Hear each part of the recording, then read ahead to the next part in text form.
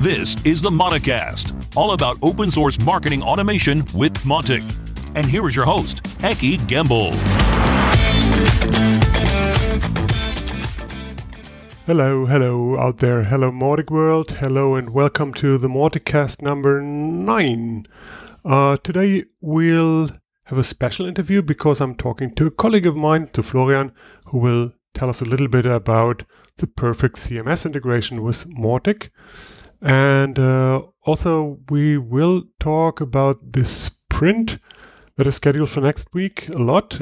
It is obviously a virtual sprint these days, open for everyone and very easy to access for everyone. So don't miss that part. Before we go there, hello Leon, how are you doing today? I'm pretty good, and you? I'm very good. Sun is shining. I'm happy that we do another Mautic today. And I'm also happy about good news from the Mautic world. Yeah, the 2.16.1 is finally released. Me and a colleague of mine made some user acceptance testings, and yeah, it's finally released. Go out and test it out, and we're pretty happy that it's finally released. Yeah, it's obviously a bug fix release, but with important things. Oh yeah. So don't wait, don't hesitate. It's a good thing.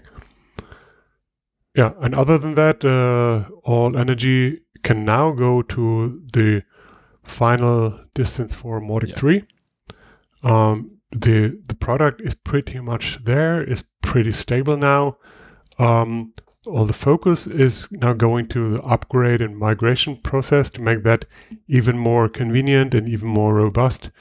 And it's a good thing that the team is taking the time to get that in a perfect condition too. And then it's finally M3 time. Upon the horizon. M3 shines bright. Yeah. Good. The user topic that I want to talk about today is actually derived from a real life problem that you had last week, I think. Leon, tell us about it. So I had a real life use case in which I needed to save some extra information when a form was submitted. And to be a bit more specific, we have a form with a checkbox for marketing opt-in, which is pretty common. And I needed to persist the exact time and date that the user filled out the form, so we'd be able to prove if and especially when the user gave his marketing opt-in. And to prove if the user gave his opt-in is not too hard with Mautic, but Mautic does not offer an out-of-the-box solution for the exact time and date to persist that.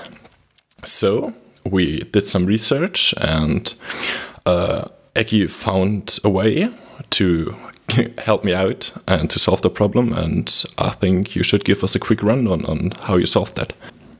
Yeah, I'm not sure whether it has been documented anywhere yet, but it is basically a general thing to save calculated values with form data. When you consider a form, so user submits or enters some form fields and submits that form, then we can save what he or she entered. What we want to do here is to save something that has been calculated by the computer, like what is the date or what is the time. Another example would be save the place where this form has been submitted. This is frequently used if you have the same form in multiple places. If you have multiple white paper downloads, you don't want to create a single form for every landing page. You want the same form. It's much easier to maintain. And you want the campaign to figure out where the form was submitted and send the right white paper on that basis. So, same story. We want to save something along with the form value. With the form data. And the general idea how to do that is always the same. We let JavaScript figure out the calculation and hand it over. And by handing over, I mean send it to the contact. Form data can be mapped to contact or company data, as we all know. And the trick that we do is we create the custom field that we like. In your case, we had a marketing opt-in date field, text field, not a date field normally. And then what you can do is create a hidden field in your form and map that hidden field to the custom contact field that we just created. So we have form fields and we have contact fields. Don't mix them up. We match the hidden field to the contact field. And then we have another field in the form, which is an HTML field. And in that HTML blob, we can drop the JavaScript, some intelligent JavaScript to calculate the data and hand the result over to the hidden field. So we have two extra form fields. The user won't notice any of that. One calculates the data, the other receives that calculated data and maps it to the custom contact field. Sounds tricky. Actually is a little bit tricky. You need to be careful. But with a knowledge base article on it, we have the actual JavaScript code that you can take from there. And then you can solve a lot of problems exactly that way. We had two examples. There are more examples like I want to know or I want to act based on the referrer, where the user came from, or on whatever, language, browser, blah, blah, blah, blah, blah. Yeah, so that's the idea. Again, this is for form data with a knowledge base article for that. There are other places with similar requirements. Doing dynamic stuff on a landing page, having JavaScript calculating stuff on a web page, that's pretty basic stuff. In emails, we have requirements that are similar, and there is an actual solution for that gives you twig logics. For those who know what it is, there's a plugin called the Advanced Templates Bundle on GitHub from Logicify, I don't know.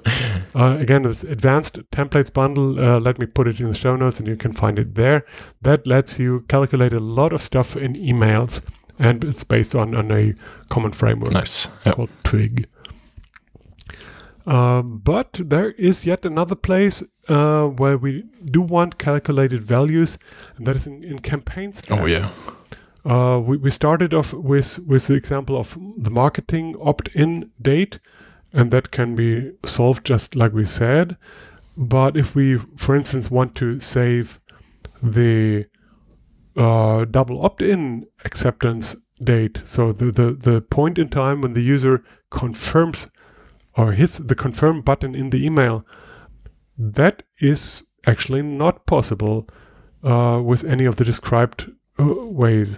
So what we would have to do is have a campaign that detects that the user visited the page or clicked that email. That's a regular double opt-in campaign. And then it would be nice to have a campaign action that stores the data when the click was detected in the contact. And we have no such campaign action, and I can't think of any hack or workaround to store that data. So in my mind, that is the wishlist item of the week. And I put it in the show notes and link to the forums. Yeah. Except if you, dear listener, know of any workaround for me, I would be so happy to learn about it. So drop me a line and I'll tell the world about it. Okay. Once again, sorry for this complex technical stuff, but it is a very common problem in campaigns that you need this stuff, and I think it's worth documenting it very general, but with specific guidelines too, and putting it out in the world. Yeah. Good. Let's talk about the sprint a little bit. Our flights have been cancelled now, and the event as an in-person event is not happening. Instead, it is now an online event. And there are actually quite some upsides of that decision. We already have applications from around the world, from Asia, from Africa, from the Americas, nice. And of course from Europe. So it's much easier for people now to participate in the sprint. Once again, the sprint is open for everyone, not only for existing team members. It is not a code sprint, or not a pure code sprint anyway. All the active teams are meeting and do have their backlogs and do want to make discussions, but also get things done. So the product team is certainly going to do a good part of coding and also testing, but they're also talking strategy and features, etc. And just to give you other examples, the marketing team might work on a slide deck or a campaign. The community team will discuss the Mautic or other reach outs. The education team might finalize the FAQ for the support area, and many more items, of course, in every single team, but to make it more tangible. And so if you are willing and able to contribute a little bit of your time, ideally full day or even 2 days. It's much more fun if you can do more than just an hour.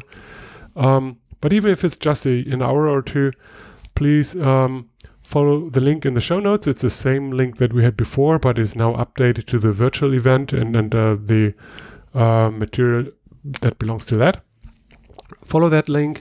Come to the checkpoints. We will have multiple checkpoints where we meet online, or the teams meet online and discuss the next steps. And then get to know people, pick your item, and get started. It's good to hang out together, but it's also cool to actually be a part of Mautic, be a part of the product and the project. And a lot of that can be done asynchronously. And we actually need to work asynchronously because we are in so many different time zones across the globe. Well, it's from the date of recording now, it's less than a week, and I'm very much looking forward to that event. Yeah, same. Good. So let's switch gears. We now come to the interview with Florian Wessels, again, a colleague of mine. So it's a very special interview for me, and we discuss the perfect Mautic integration with content management systems. Here we go. Yeah, there we go. Today's a little bit special and different than the other times because I invited Florian to talk to us about Typo 3 CMS integration with Mautic. And Florian is actually a colleague of mine. Welcome, Florian. Hi, Eckhard. Hi. Let's start with your person. First of all, I know you much better than I know all my interview guests before, but maybe not everybody else does. So tell us about your background and your role with Leuchtfeuer.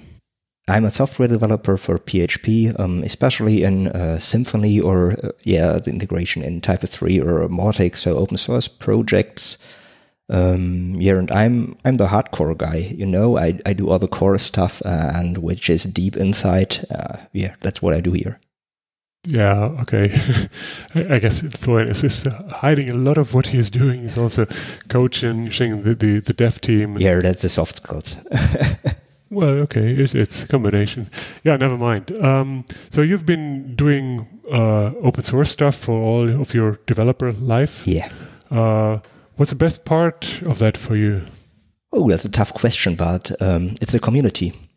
You can interact with them. You have people all over the world where you can ask questions, and you can participate in events. You can even organize that, and that's what I love the most.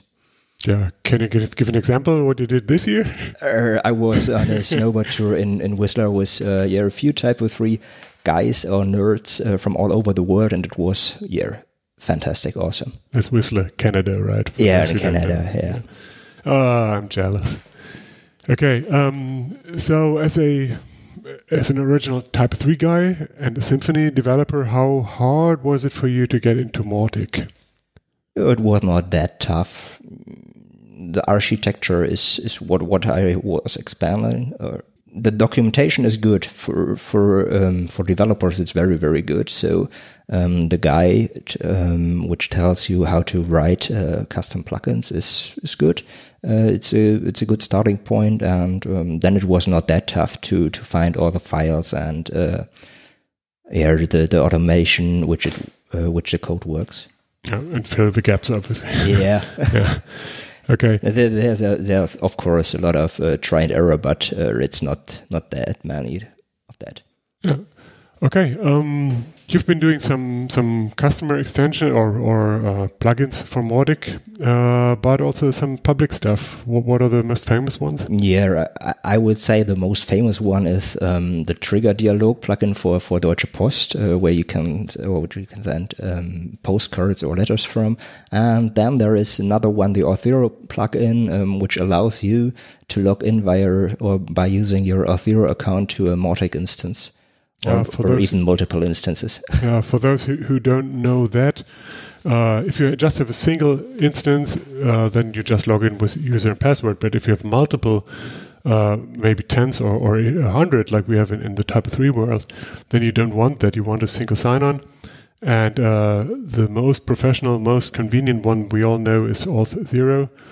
And that lets you have a single authentication. So you log in once a day and then can get into all your instances. And so it's super convenient. And moreover, you don't have to create the users on every single instance. And even more importantly, you don't have to delete them when a user is leaving the company or whatever.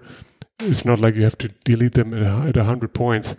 And a user can change his password at one point because he won't do it or she won't do it in 100 points.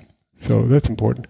Yeah, okay, so that's a sidetrack. Let's get back. So that's Trigger Dialog, Auth0, and others. And then there's, of course, the Type 3 integration with a little difference that in that case, or in the case of a CMS, just like other systems, like shop systems or so, the integration works the other way around.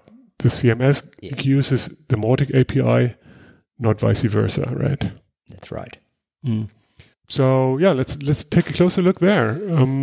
In that scenario, first thing is of course that the standard components like a form or other things are reflected in some sort of plugin, right? The normal way or the very basic way to integrate Mautic with any website is to take the JavaScript or even the HTML and throw it into the remote system manually. So let's start from there. What can a plugin do for us? The most powerful point is that editors don't have to take care about how to implement the JavaScript, which links to Mautic. He can check a box in the backend, and then Type 3 will do the fancy stuff for him and implement the JavaScript by its own. So that's very, very easy. And there is a GUI for everything. So he can choose from forms he created in Mautic or someone else created in Mautic, or even he can create new forms by using a second Type 3 plugin or extension that is called the Forms extension, which is delivered by the Type 3 core, and uses this GUI to create Mautic forms and send all the data to Mautic, but not even to Mautic. He can do more with the data. For example, when he creates a newsletter sign-up form, he can use this data for maybe MailChimp or another integration, or maybe Mautic 2. That was not that good example, but when he creates a registration formular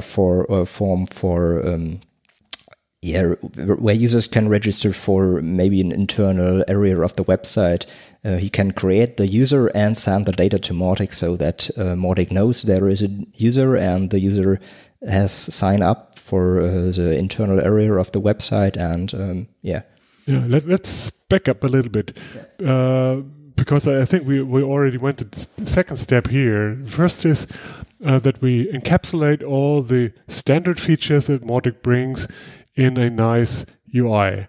So I can add I can create the form on the Mautic side and throw it into the CMS via UI. That's one way, yeah. Yeah. So the user has to mess with HTML, and he or she doesn't even have to have the rights to do that, because that's an issue in some places to begin with. And the same is true for the tracking and for dynamic content and etc. And then there are ways to keep the user even more inside its own system. So no longer does someone have to create a form in the Mautic UI and understand the Mautic thinking. They can now use the Type 3 form framework, create their regular forms, and just hook it up to Mautic, and don't leave the system at all. So that's all done via the API then, obviously. Yeah, that's the API calls, yeah. Yeah, okay. Cool. That's definitely nice. Is there other things beyond standard feature set? Yeah, we have the possibility to link assets, for example, or we can synchronize the language of the user. So when he visits our website in the German language, we can tell Mautic he now has the German language and will receive all the mails in German. Or when he uses the English website, we can say, okay, he's using the English site, so maybe we will send him the English newsletters. Yeah, that's not only about mail, it's also about dynamic content, focus item and all that. When the user switches language on one end, then the Mautic site gets informed about that, right? Yeah. And then there's our famous targeting, which is something we talked about before. It basically duplicates what dynamic web content does in Mautic, but it is frankly way better than that, because it uses regular Type 3 mechanisms, and so that means it is cacheable. It can do many other things. It is not based on JavaScript, but it is just regular Type 3 content. It is completely normal to the editor, and it is even more powerful. So you can easily say, okay, this is for unknown users, and this is for these groups, etc. And we can map multiple segments into a single persona and so on. So yeah, and you don't need a single line of CSS, because it will look out of the box like the website looks like. So, yeah, it just is regular CMS content. Yeah. So I love that a lot, and I think we had a nice example a couple of weeks ago how to use this feature for really dynamic web content based on previous behavior of users. So think of a returning user who abandoned some sort of process. You can then pick him or her up where they left in a really seamless way and good-looking way. And you can expand all that beyond just a snippet of content. You can modify entire pages, page trees, layout, colors, whatever you like, based on the segments in the end. Yeah, powerful stuff, and it's all done through the API, as you said. Yeah, except the tagging. So the tagging is implementing in JavaScript, but the other stuff is API. Oh yeah, but I was referring to the targeting. Yeah, that's all the API stuff. Yeah, okie doke. So beyond the fact that this is obviously an ongoing effort, how much effort would you think was it to create all that? Yeah, it was a lot of effort, especially in the beginning when we had to get to know the APIs and figure out how to use that and how we can implement the matching between Mautic forms and the Type 3 forms. So there was a lot of work, and I had a lot of help there from Julian Jansen, especially from him. He developed the first version of the Mautic plugin for Type 3, and then we have help from Nicole Cordes she takes care about the OAuth mechanism, that it works. There were some bugs in the OAuth plugin that is or the OAuth library that is used by Mautic. And last but not least, we had a lot of help from Helmut, which implements the basic stuff and all that is regarded to the targeting of persons and matching from Mautic segments to, we call it in Typo 3 personas.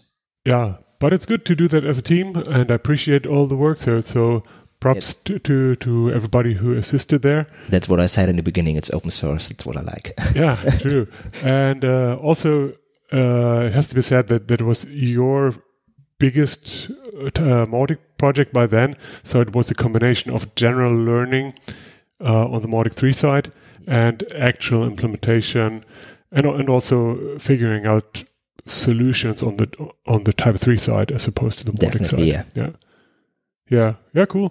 For those who want to take a closer look, I take it we still have a 2-layer approach here, because we have that general marketing automation layer with personas, etc. And the idea to be able to hook in multiple or different automation systems there into Typo 3, and Mautic is the one implementation that we have, and frankly the only one we really care about. But if somebody comes along with some other automation system, then from the Typo 3 side, it's perfectly possible to plug that in as well. So what you really need is 2 extensions in Typo 3, which are depending on each other. One is called Marketing Automation, and one is called Mautic, and they are both available in the Typo 3 repository. Is that right? Yeah, they are. Okay. And what you find in the Mautic marketplace is only the Mautic extension. So it's the second layer. Yeah, that's the second layer. Okay, so got it. The special stuff for Mautic. Yeah. So if you want to install the full thing on the Typo 3 side, all you have to do is use the Typo 3 extension repository, and the Mautic marketplace is just a reference. You don't have to install anything in Mautic. That's it. Okay, cool. Good stuff.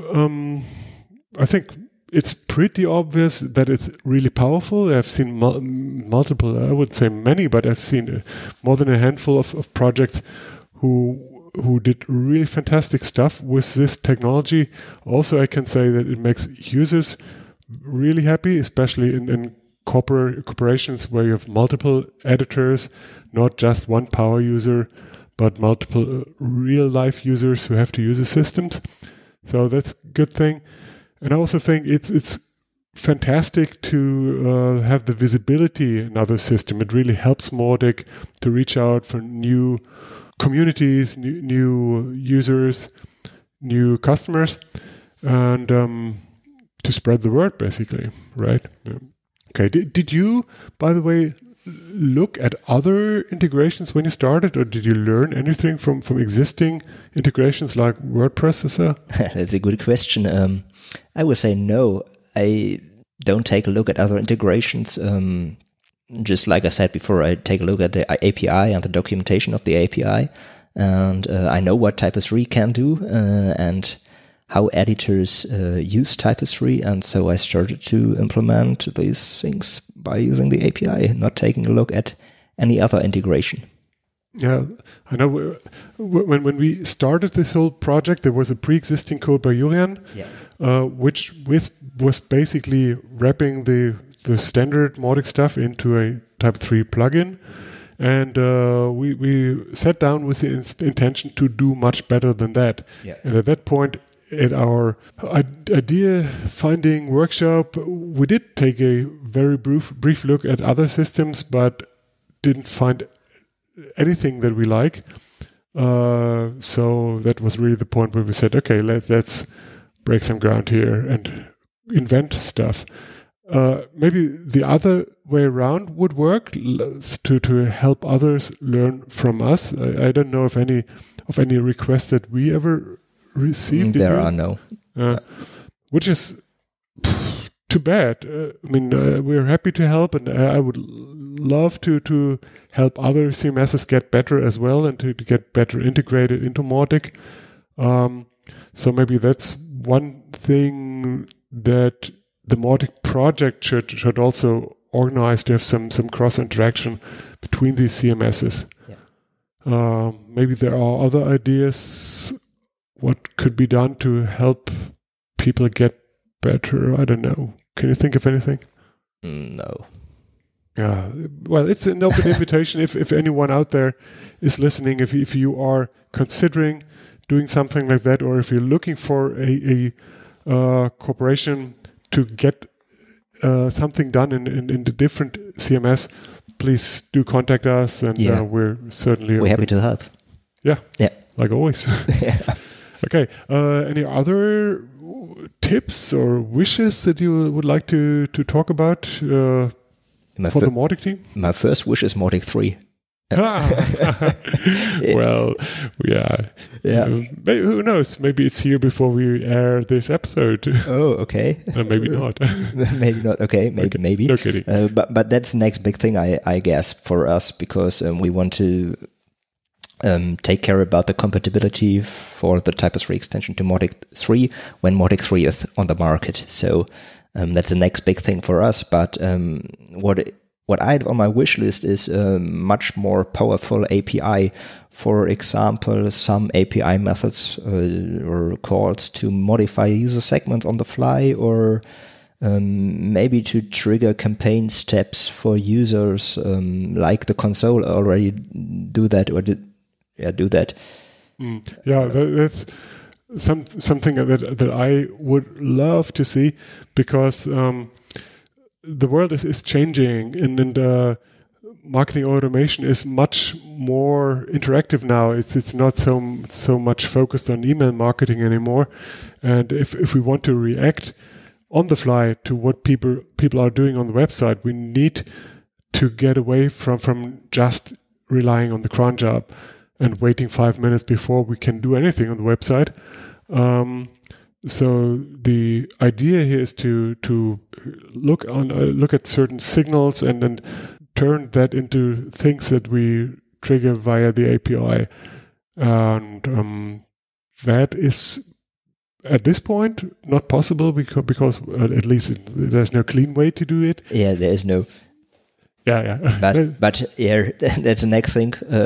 Mautic is open source, so I can implement that if I want to. Yeah, but so many you know the problem with the time. Yeah. Okay. But +1 from my side, and obviously more integrations, better integrations with other CMSs, but also with all other systems can always help. The Mautic project should actively reach out to whoever we can and help them integrating with Mautic and integrating really fantastic with Mautic, because we are open source. If the other side is open source as well, even better. Even better, yeah. Yeah, and we should absolutely encourage that and support that. Yeah, good. Anything else? Not from my side. And then where can people find you online? Yeah, people can find me on GitHub or on Twitter. It's Flossels. I guess Eki will link that on the show notes, maybe. Maybe, maybe, and I get some more followers there, or not. Or so some issue reporters at GitHub, maybe. Oh no, no. What issues? Forget that. Okay, good. Well, thanks for your time. Yeah, thanks for the insights. Thank you, Eckhart. Yeah, I talk to you tomorrow. Okay, bye. Oh, what a nice interview. I really love how much power the Typo 3 Mautic integration offers, and I'm really excited for new updates and how this will all resolve. I'm pretty excited. Yeah. The thing that Florian mentioned about the remote assets or the Mautic assets being controlled, being uploaded, being selected directly from within the CMS, that's a really cool feature, and that's in the pipeline. I've seen it working. It's not in the mainstream yet, but that's another extra power. Yeah, super cool. And I love how it's done in Typo 3, but I would love even more if the same power could be integrated to other CMSs as well. So people in Drupal, in WordPress, everywhere, look at what we're doing, talk to us. We're happy to help, and go for the best Mautic integration possible. It's really a deal breaker. Yeah, nice. Okay, doke. So we did talk about the sprint. There are other things coming up. Obviously, a lot of virtual events, user groups, etc. We have a nice new thing in the planning that is called the Mautic Cafeteria or Mautic Cafe. I don't know yet. Basically, a handful of slots during the week where the Mautic community can meet in a regular video chat, just to hang out, to have a coffee together, but also maybe to discuss small items, to ask small questions, to stay close, to get closer, and to have a good time, and to get back to work re-energized. So check that out. It will probably be started with the sprint and then just kept that way. And I'll have the link in the show notes too. Mm-hmm. And speaking of virtual events, the Mauticon, the original idea, as we all know, was to do it in September in Boston as an in-person event. And the other option would be to go all virtual, or there's the in-between option of a hybrid event. So some people on site, some remote. I'm not convinced that the hybrid is the best approach. So we'll see. Maybe we'll make the decision during the sprint to go all virtual or to actually go hybrid. There are pros and cons for both, but we need to make that discussion and the decision too. If we go all virtual, that also means that the date is up in the air. We may as well move a little bit later in the year. For instance, the week before Thanksgiving, there's no reason not to do that. Travel would be a no go in that week, but the virtual conference, why not in that week? I don't know. Sure. We'll see. Stay tuned, and hopefully we'll have a discussion by next week. Yeah. And if nothing else, in the next Mauticast.